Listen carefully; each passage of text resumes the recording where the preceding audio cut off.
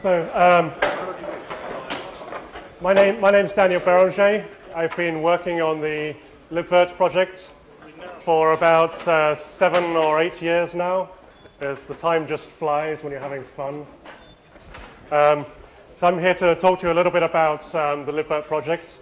I'm going to talk about a number of features that we've developed over the last year or so that are probably less well known, but interesting and useful to application developers building virtualization applications. So I'm going to assume a little bit of knowledge of Libvirt and virtualization. But for those of you who've never heard of Libvirt, it is at its core, it's a stable C library API with a number of language bindings to languages like Perl, Python, Java, PHP, OCaml, most of the ones that you do care about and some that you don't care about. We try to be a pretty simple to use API. We obviously, one of our big selling points is that we are a stable API, and that means in the entire 8 years that Libvirt has been going, we've never broken the API in an incompatible manner.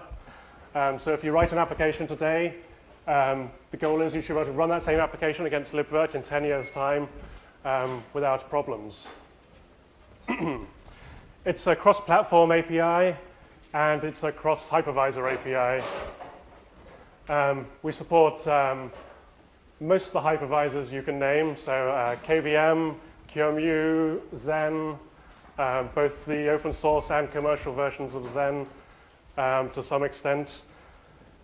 Hyper-V, VMware ESX, VMware Desktop, all the other VMware variants that use the same API as those two.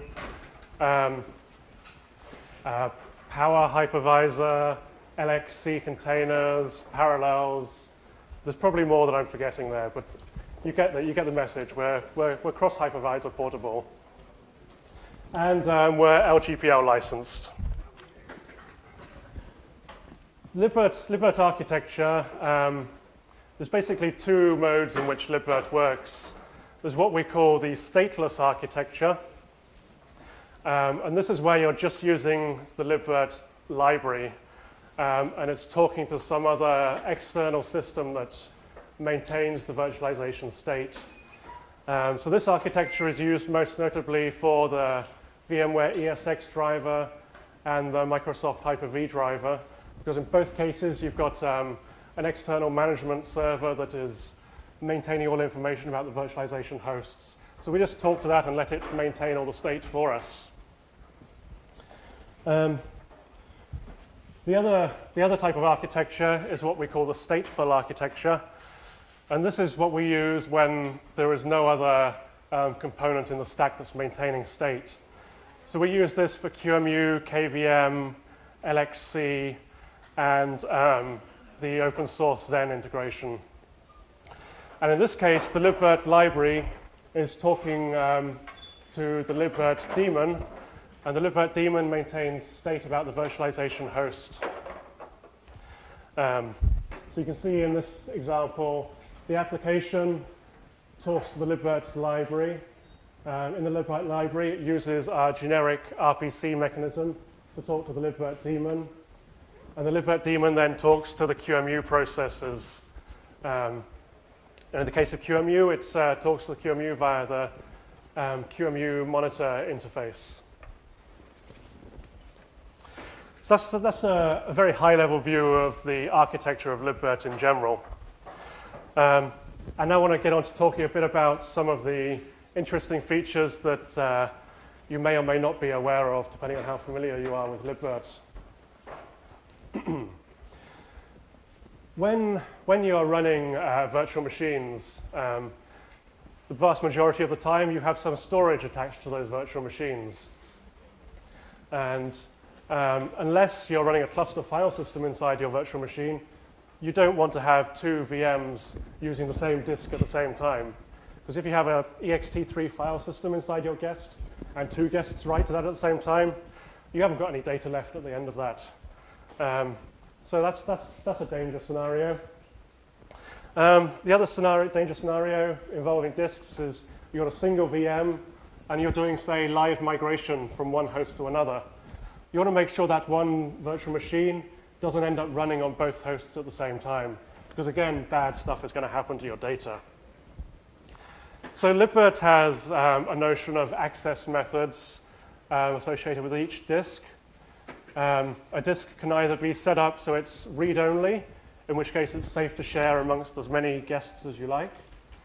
The disk can be set up as shared writable, in which case, again, it can be attached to multiple virtual machines, but if you're using a disk in shared writable mode, you're going to be using a cluster file system or some other file system that's aware of the fact that you can have multiple writers at the same time.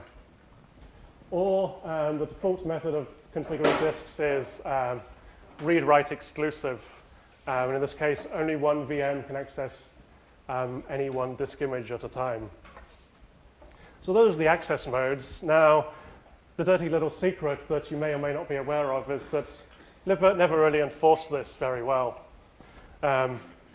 You can set up your disk as read-write exclusive, and Libvirt was never going to stop you running 2 guests using that same disk. So we have these access modes, but they weren't really doing anything. They were just there for show. So in the past, well, 2 years really now, we introduced a new bit of infrastructure in Libvirt for disk lease or lock management. And this is a way of actually enforcing the disk access modes. The first implementation we did of this was using a technology called SANLock, which was developed by the Libvirt project. SANLock uses something called the disk paxos algorithm for maintaining active leases on virtual disks. The actual SANLock locking mechanism uses storage on the side, so it's not actually locking your disk images directly. You've got a quantity of storage that's set aside as your storage for holding leases, and it's up to the management application how they associate a lease with a disk image. Anyway, the SANLock project, although you can use it with storage on NFS, the SANLock maintainers really don't like you doing that. They really want you to use SAN storage for maintaining leases. And the way we've integrated it into Libvirt, there's 2 ways it can work, what we call the manual approach and the automatic approach. Now, in the manual approach, the management application, say Libvirt, is responsible for saying this lease is associated with this disk image. And Libvirt will just trust it when it gets told that information. So when the guest starts up, Libvirt will acquire all of the leases that are associated with that VM. And only if it manages to acquire all leases will VM startup actually succeed. Excuse me. In the automatic mode, you don't have to do any special configuration. In automatic mode, Libvirt will automatically create 1 lease for each virtual disk you've got associated with your guest. There's pluses and minuses to using automatic mode versus manual mode. If you're an application like Libvirt or OpenStack, then your manual mode is probably what you're going to be using because it gives you much greater control over exactly how your leases are stored and maintained. But if you're just doing a lightweight virtualization management application and you don't want to have to worry about this too much, then the automatic mode will do what you need most of the time. One last thing about SANLock. The SANLock leases, it's an active lease mechanism, so the leases are being continually refreshed. So if there's any I/O problems refreshing the lease, then that is detected immediately, and the virtual machine is immediately fenced, i.e. the QEMU process is killed. So that gives good response time to storage failures or locking problems, whatever they may be. Now, one of the limitations of the sandlock approach I mentioned a few minutes ago is that the sandlock developers only like you using it with SAN storage. So if your storage is all NFS-based or some other shared file system like Gluster or Ceph or whatever you might be using, sandlock probably isn't the solution you want. So we developed this second locking plugin for Libvirt called virt lockd. And this is intended to be the default locking mechanism for Libvirt when you deploy it on a host in the absence of any other configuration.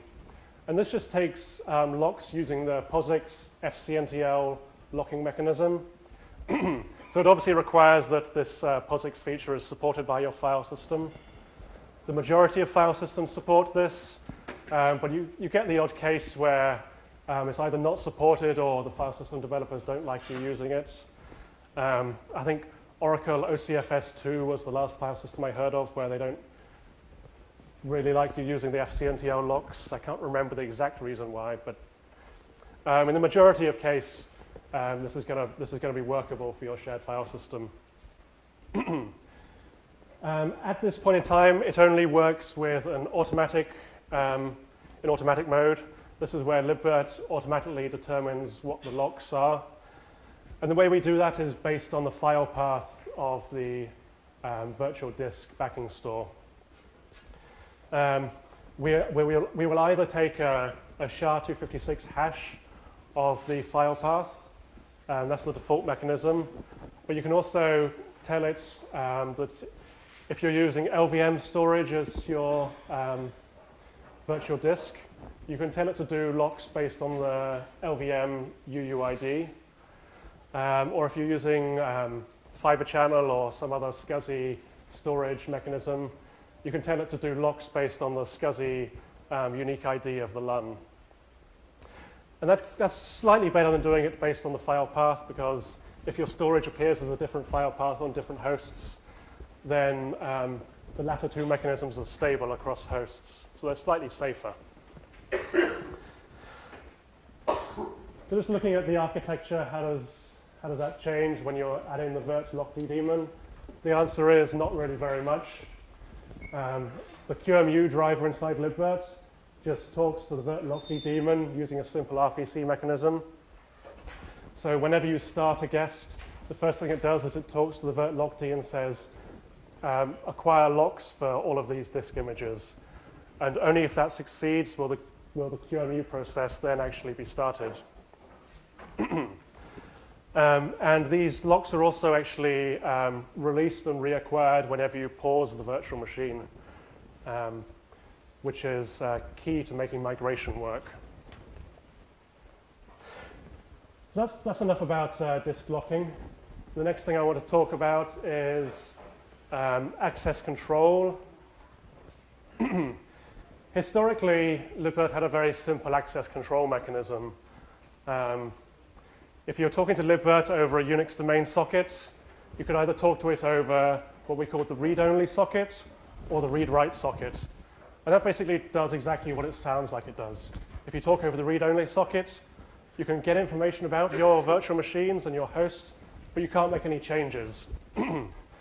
And if you talk to the read-write socket, you can do whatever you like with no restrictions whatsoever. This is fine for many applications. OpenStack, Overt, those applications basically want to be able to do anything at any time, so that's not a problem. Other applications, say VirtTop, which is a monitoring application, that only ever wants read-only access to query I/O stats and the like. But every now and then, people crop up on the mailing list saying, well, we want to be able to do finer-grained access control. So I want to be able to say, user Frank can access the virtual machine, blah, and he can do X, Y, and Z operations on it. So we developed an access control mechanism in Libvirt which allows you to express rules like that. And this access control mechanism operates across all of the drivers that live inside the Libvirt daemon.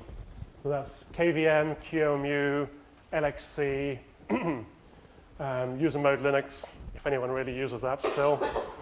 The access control mechanism doesn't affect the stateless drivers like VMware or Hyper-V, because that would be really pretty pointless to do. Because, I mean, that would involve doing access control in the Libvirt client.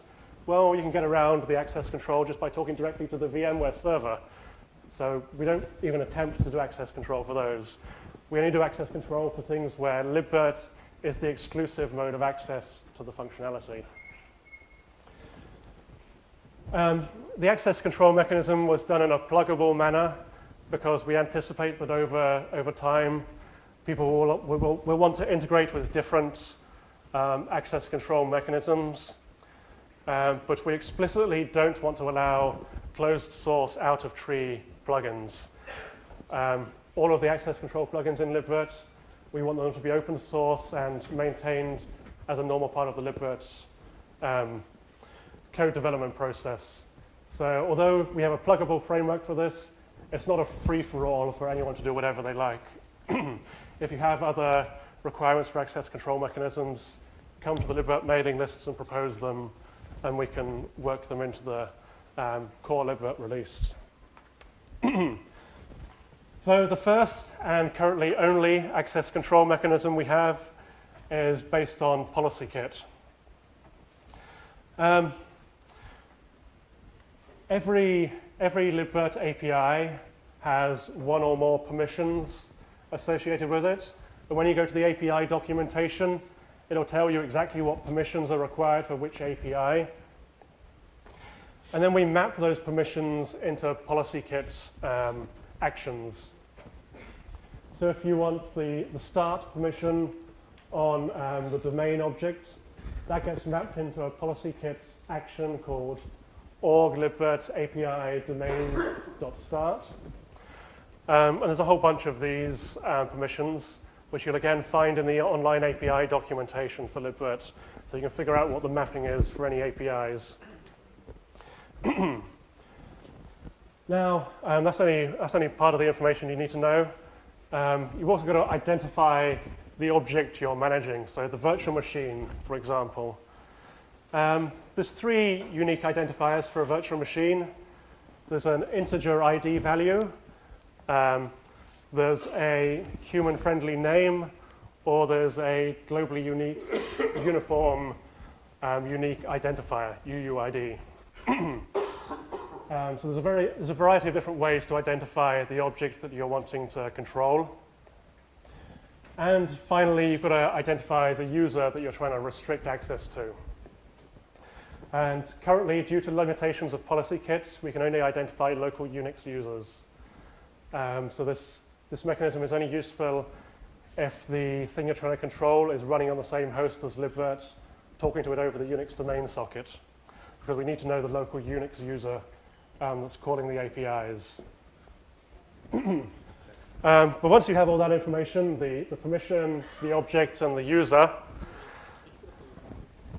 then you can go about defining some rules for managing it. PolicyKit has a JavaScript backend. So your actual access control rules are written in JavaScript. And there's a number of objects provided to you.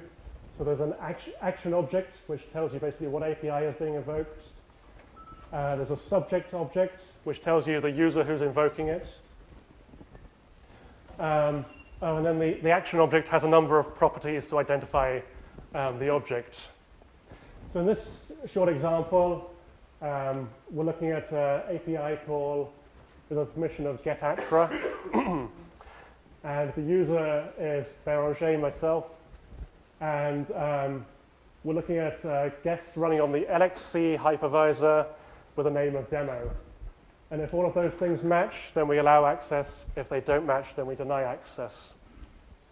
This is obviously a bit of a trivial example that is not really the way you'd do it in the real world, because if you had to define rules for every single individual permission, for every individual object, you'd you get a JavaScript file tens or hundreds of thousands of lines long. So if you're doing this in the real world, you'd probably set up roles. So define a set of users which are all in the same role, set of objects which you want to manage in the same way, and then write your rules so that you're mapping roles to groups of objects. That would dramatically compress the amount of rules you have to write. We don't provide anything to particularly help you do that at this time, because this is fairly new functionality. We're really looking for people to try it out and give us feedback on what works and what doesn't work, and what extra things it would be helpful for Libvirt to provide in this area.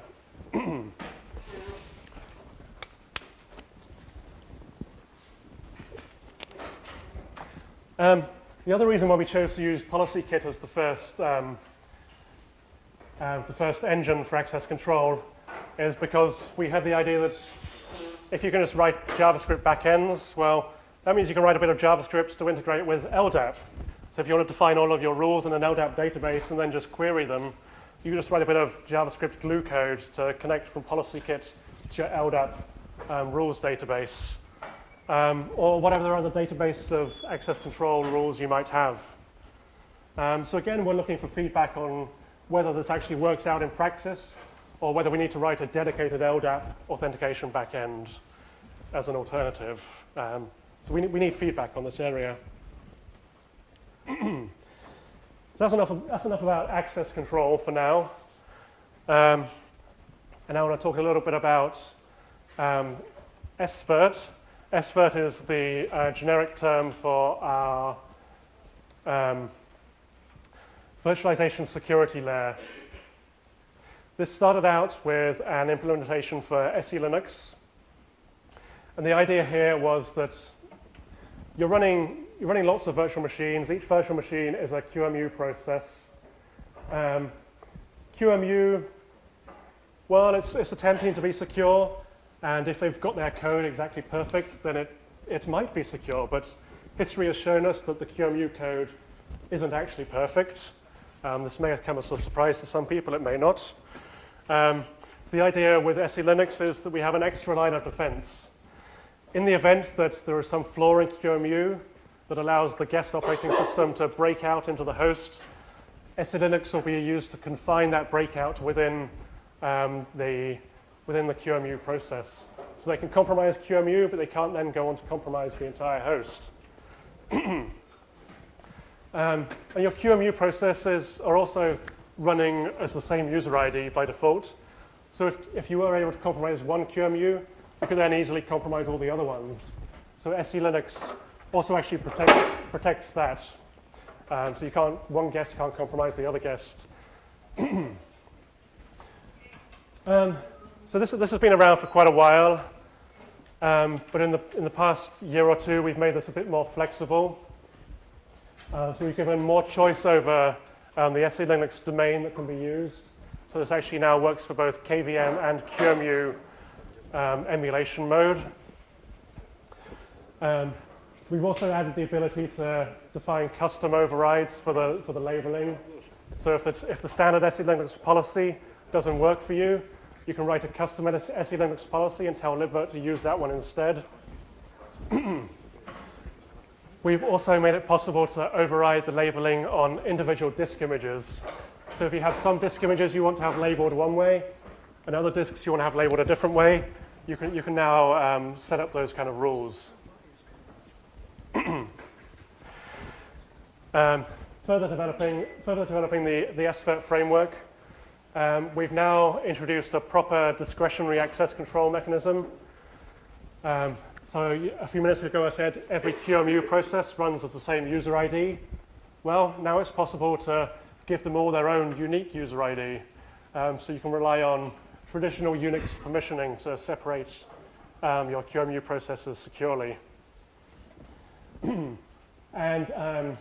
you can have Libvirt, currently you have to assign those user IDs per guest statically, but Libvirt will take care of dynamically setting the ownership of the disk images to match whatever user ID your guest runs under.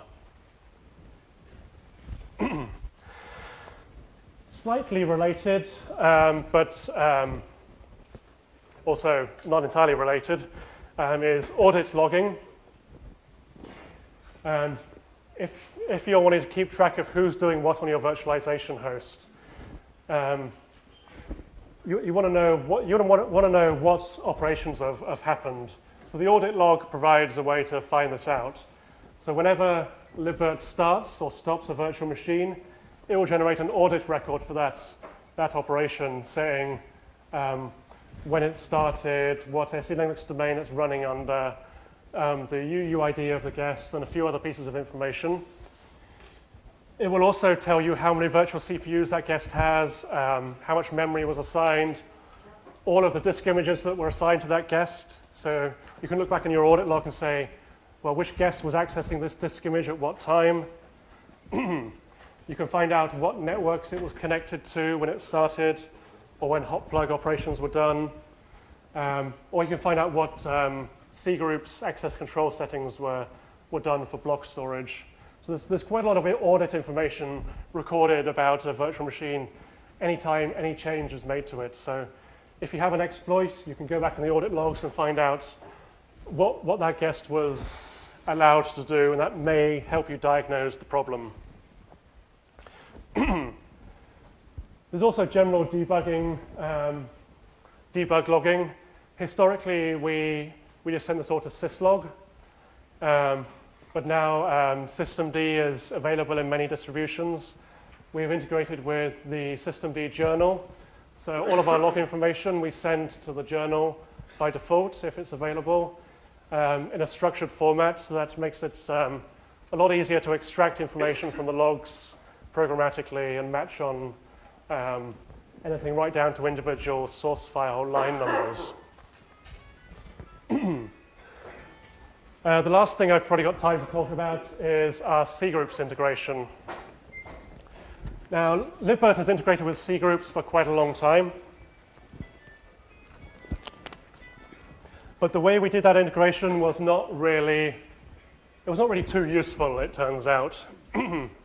For a start, the way we laid out cgroups in a very deep hierarchy caused a lot of pathological kernel performance problems to the extent that it was completely unusable if you had large SMP guests or lots of guests running.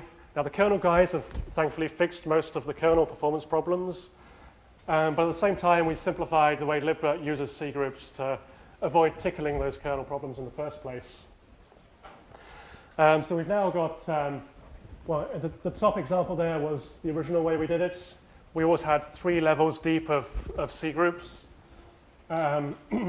In the new way, if you're not using a systemd host, we've got one naming convention. If you are using a systemd host, then we rely on systemd to create the cgroups for us.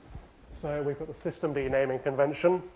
But the key takeaway is that at the very top level, you've got an arbitrary group, and at the next level, you've got your virtual machines.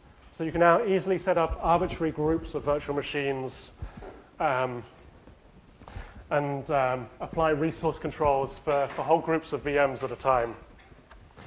And the way you do this in the XML configuration for your guest, you tell it a resource partition, and on a non-systemd host, we just map this into a cgroup directory using a fairly straightforward naming convention.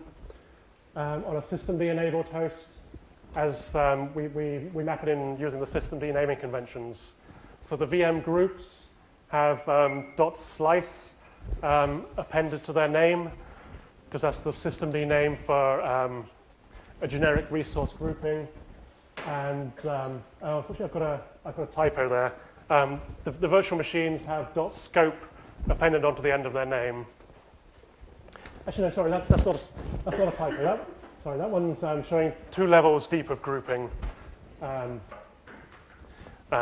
So you can have multiple levels of grouping virtual machines. And once you've set up your cgroups, there's a whole bunch of performance tunables that become available to you. You can set up relative CPU weighting which is the CPU shares tunable. Or you can set up absolute time slices, and those are done by setting a quota and a period. Those are both in microseconds, if I remember rightly. Related to tuning the CPUs, you can set up named CPU models. If you don't set up a CPU model, you're going to get a generic default that KVM thinks is applicable, and you're not going to be making best use of your Intel or AMD CPU features. So you really want to set up named CPU models which as closely match your physical CPUs as possible if you want to squeeze every last ounce of CPU performance. Tuning memory. This is another very important thing if you want to maximize the utilization of your hardware, particularly if you've got a NUMA machine. If you're not doing NUMA placement, then you're throwing away a lot of the benefits of your NUMA machine. So you can control this manually by telling Libvirt what the memory nodes you want the VM to run on, or you can tell Libvirt to do it automatically. And in the automatic case, Libvirt will talk to something called NUMAD, and this is just a very simple daemon that runs on a host and says, this NUMA node has got a lot of resources free, put the VM over there. You can also have control over whether you want to use huge pages. Again, this gives you a bit of a performance benefit, although with current upstream kernels, you now have automatic huge page support, so there's not as much benefit to doing huge pages manually anymore. You can also turn on and off memory sharing. So if you have lots of virtual machines all running the same software stack, chances are they've got a lot of memory pages which have the same data in them.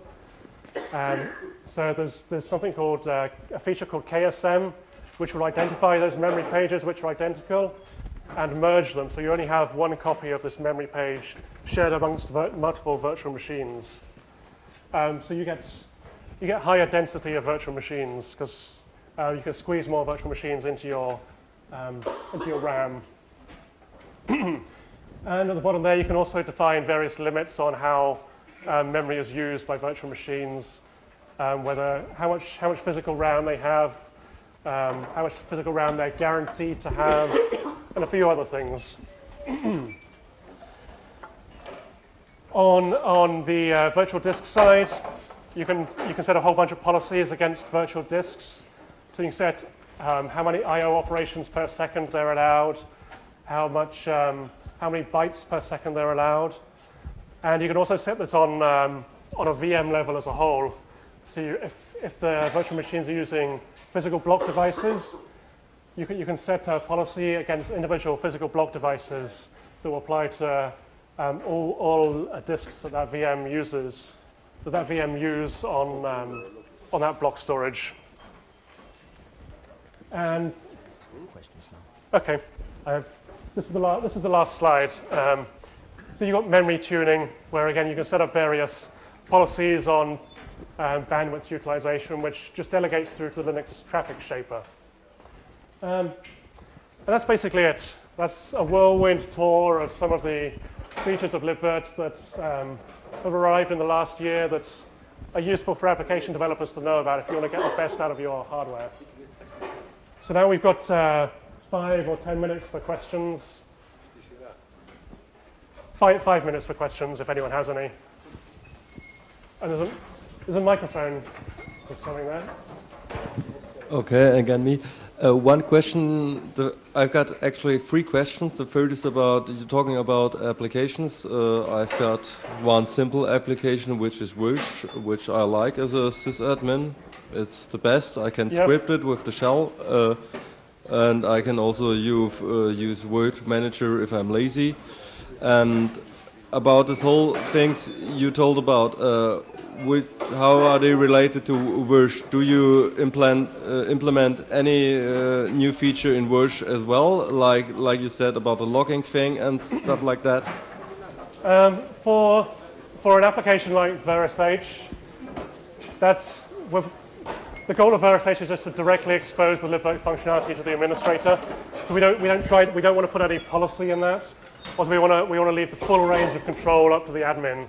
So if the admin wants to make use of disk locking, they have to explicitly specify that in the configuration they provide to the virtual machines. But there won't be something like an XML option where you can say do locking, like actually, in the domain specifications. Not on the locking. You can actually turn on and off for the host as a whole. So as an administrator, you can turn on locking on the host, and all virtual machines will then have their disks locked properly. Yeah, but when I like to do it per virtual machine, like you said about the automatic locking thing. Then you have to do it. Yeah, then you have to explicitly specify the locks in the XML configuration. But that's possible. That's planned. Okay. And then the second, I try to keep short. You spoke about policy kit, and have you thought about using PAM, pluggable authentication modules?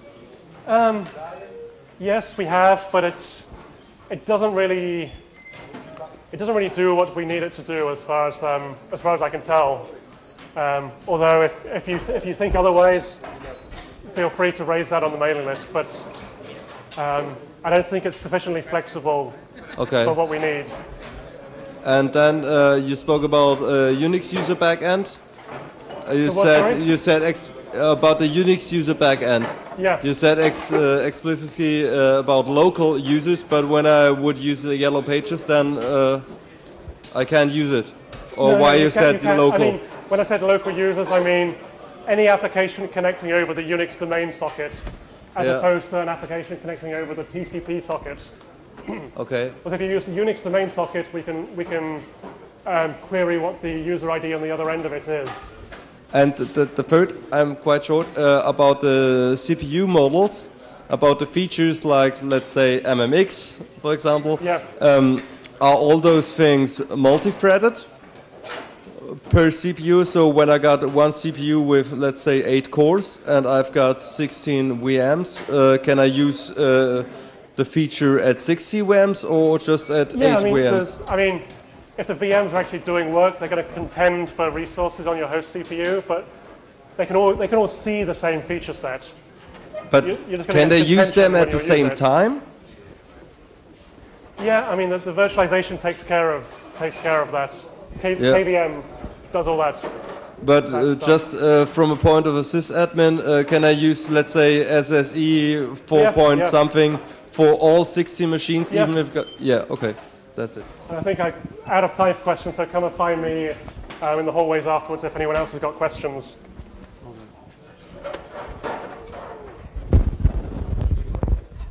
It's tight. Yeah. Sorry, 5 minutes between.